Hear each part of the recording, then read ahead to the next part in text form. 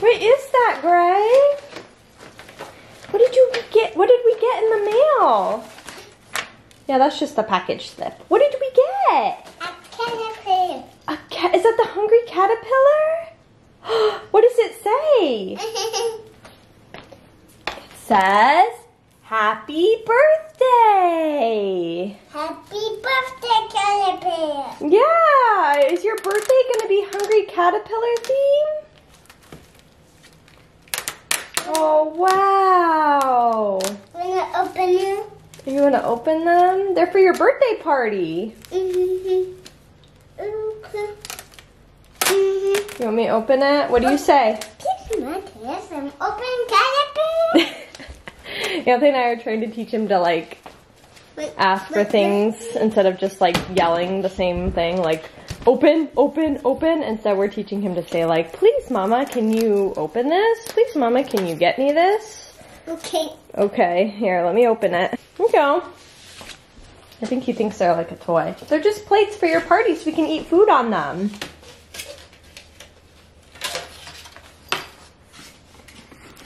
So I don't know if I mentioned this to you guys in a different vlog, but Grayson is gonna turn 3 in April. April 11th is his birthday. And I have decided to go with a Hungry Caterpillar themed birthday party. It's not like a usual theme, especially for a 3-year-old. When I looked online, there was a lot of like 1-year-old Hungry Caterpillar themes. But you guys, this kid is obsessed with the Hungry Caterpillar. If you like follow our vlogs, you know like from a very early age, he has had this book memorized, and all the time he just spouts out the words to it over and over and over. I've decided to do a Hungry Caterpillar birthday party. I've been looking on Pinterest, which I haven't used Pinterest in like forever, for ideas, and I think it's gonna be really cute. So I started ordering supplies and things just because I didn't know with the mail being so slow, like how long it would take everything to get here. So I got Hungry Caterpillar plates, napkins, I also got dessert plates too. I'm gonna get like green streamers so that we can like create like a wall of like a picture wall with just like dark green and light green streamers. I got a banner that says like happy birthday and it's like Hungry Caterpillar themed. So I think that's just what I'm gonna go with. There's a baker that lives in my neighborhood and she does like professional cakes, and so I was gonna reach out to her to see if she could do like a Hungry Caterpillar themed cake. And then if you know the Hungry Caterpillar book, he eats like apples, plums, pears, whatever. And then on Saturday he eats through a whole bunch of things. A piece of cherry pie, an ice cream cone, sausage, salami. So I plan on trying to replicate that and putting plates of all those foods. And I found free printables online to like put them in all the foods to like tell people like this is why I have this out. Because of COVID, I mean it is getting better. Vaccines are coming out now, but it's still kind of iffy on getting together and things. So we're gonna keep the birthday party kind of small. We're just gonna do like my family, Anthony's family, you know, siblings or parents, and maybe like a grandparent or two, but that's it. Like we're not gonna invite friends that live around here or anything just because we want to keep it like kind of small. But yeah, so I'm really excited. My sister Allison said that she would help me like set up and like come up with ideas and stuff. I need to create the invitations next. I know I could just text everyone, but I want to keep like that hard copy to put like in his memory book, or like I have a memory box. I also have a memory book too, but anyway, so that's my plan. Is I just want to start working on that. I feel like it's gonna come faster than I think, and so I just want to be prepared and have as little stress as possible, especially since I have 2 kids now. Like it gets a little crazy. Grayson is waiting patiently. He wants to watch something. What do you want to watch? Do you want to watch Letters or do you want to watch Little Einsteins? Letters. Letters, okay. He is obsessed with YouTube and he just wants to watch like ABC songs. He's so into letters. That's another theme I could have gone with for his birthday party, but that's kind of like vague and random. I also started getting him onto Little Einsteins, but that's kind of iffy. Like some episodes he likes and some of them like I don't think he understands. It might be a little too old for him. Okay, so I put on a show for him. An update on potty training if you care at all. It's going okay. I've realized that if I do not remind him often enough to go on the potty, he will pee himself. He still has not gotten to the point where he tells me that he has to pee. Now, as soon as he pees and he wets his pants, because I'm keeping him in pants now, he runs immediately to me, and he knows like he messed up. But he has not gone to that space where like he tells me like, hey, I have to pee. And poop is just, he does not go on the potty. He just poops his pants, and it doesn't matter. I'll put him on the potty and then like 5 minutes later he poops. So that's really difficult. Pee is a lot easier, but yeah, the other day I just thought that, you know, he was getting more of a handle on it, and so I didn't remind him as often to use the bathroom, and he ended up like peeing twice. So that was really bad. So I just have to remind him more often and keep on him about it. But so it's going okay. I feel like we should be further on in the process, but maybe not. Porter is sleeping, he's taking a nap. He should be up soon though. He has been doing a little bit better at night. The past 2 or 3 nights he's only been waking up twice a night, which is a lot better than what he was. So we are getting better, I think, but he still wants me to hold him constantly, so my arms are like getting a workout every day. I'll just film little bits here and there this weekend.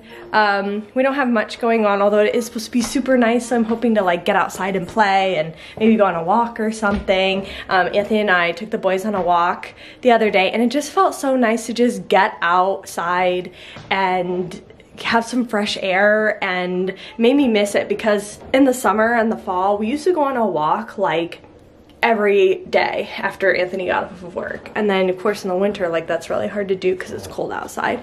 So I'm really excited for spring, for this nice weather. I'm hoping we'll have nice weather like on Greyson's birthday so we can have a lot of stuff outside, COVID friendly, things like that. With Ohio, you really never know though. So we'll see. Okay, it's later in the day and we got another package from Amazon. So I'm assuming it's more decorations. Here.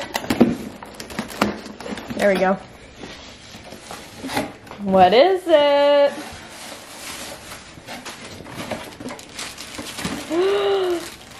What is that? Oh.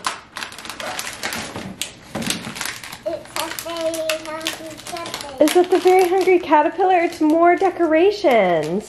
So this is one of the streamers. I got another dark green one too. It must be coming later. And then this is the Happy Birthday Hungry Caterpillar banner that I got. You want to open? You want to open it? Well, it's for your party. We don't need to open it. He just wants to like open it all now, but I know he'll just destroy it. So. Open it? Oh boy, how do I get out of this one? Open it, this. So I was able to distract Greyson and tell him that we could go outside. Bye bye. And then I was able to sneakily put away his decorations in the basement. I think I won't have him open up any more decorations because he's just gonna want to open them all. We're outside. Jack and Jill ran up the hill to fetch a pail of water. Jack fell down and broke his crown, and Jill came tumbling after. Distraction works wonders with toddlers. Oh, Jack, be nimble, Jack, be quick. Jack jumped over. Jack and Jill ran up the hill to fetch a pail of water.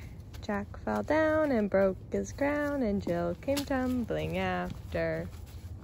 Porter is still napping, so I have this monitor here so that I can catch him. He's taking his second nap, so I'm waiting for him to wake up. It should be soon. So as you can see, there's still a little snow left, but a lot of it's melted. It's been so sunny here lately, but it's actually pretty cold out today. Kind of bummed. Look who's awake! This guy has been sleeping good today. He took 2 2-hour naps. That's awesome, Porter. You never know what you're gonna get with Porter. Sometimes he wakes up from his second nap at 2:30, and sometimes, like today, he wakes up at 4. You just never know what you're gonna get. He's currently working on a poop, I think. You push in and out. Yeah, his poop smells so bad, you guys. I don't know what's in my breast milk, but it makes his poop smell real, real bad.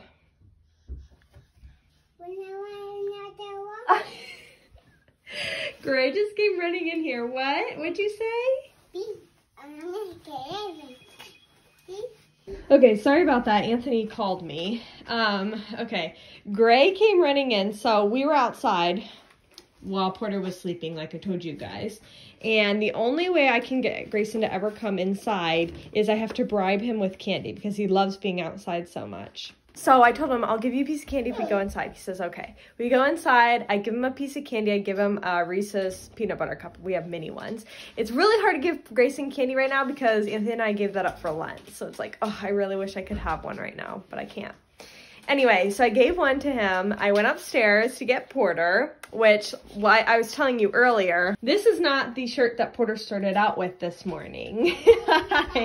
He was in a different shirt, a long sleeve shirt, and he pooped, and somehow, I don't know how this happened, when I changed him, somehow poop got on like his shoulder of his shirt. And I was like, how did that happen? So then I had to change him. And it's like halfway through the day, so I didn't want to put a whole new outfit on him. So I just got like, we have a whole bunch of onesies. These are all like Greysons onesies that worked in the summer. And so we don't usually put them on Porter very much because it's cold outside. But I was like, we're not really going outside because it's cold. Anyway, so I put him in this onesie. This is a Mickey Mouse onesie. Our friends got it for us. Well, for Gray, but passed on to Porter. So anyway, that whole fiasco happened. And so I was changing Porter, or getting him out of his sleep sack, and all of a sudden Grayson runs in, and it's that clip of him saying, want another one? And he had climbed up onto our counter and got another candy, a Tootsie Roll this time, and ran in here and said, need another one? So I gave it to him because I didn't want him freaking out while I was talking to Anthony on the phone. Oh, this day is just a little crazy. Grayson is a little demanding, but at least he's like not lying and he comes to me to open it. But I think that's because he doesn't know how to open it on his own. I think if he knew how to open candy, he would like go through it and eat all of them without telling me. So eventually I think I'm gonna have to like hide the candy jar because obviously he can reach it. He just climbs up on the stool and then reaches for it. But for right now, he doesn't know how to open them yet. So I think we're okay. What are you doing, Porter? Hi, Mr. Smiley. He's a roly-poly rolling everywhere. Yeah, you are. Are you talking? Are you talking? You feel so good after that nap? Yeah, he's so close to crawling. He can crawl backwards, or scoot backwards, I guess I should say. He's starting to use his legs now in addition to his arms, so not too much longer. He's going to be crawling everywhere, which I'm hoping that means I won't have to carry him all the time, but we will see. Grayson is playing with his Berenstain Bears book. I haven't taken his coat off yet. Whoops. This is the Berenstain Bears Go to the Doctor. I got this book for him to, like, normalize going to the doctor so he's not so scared. It didn't really work. He was terrified last time we went to the doctor for his 2-year-old checkup. But it has stickers in the front and the back of the book, and Gray loves stickers, and so he just discovered, ooh, there's stickers in this book, and so now he's taking them all off. Wonderful. And then the problem is he just puts them on the floor, and then he just leaves them there, and then there's a whole mess.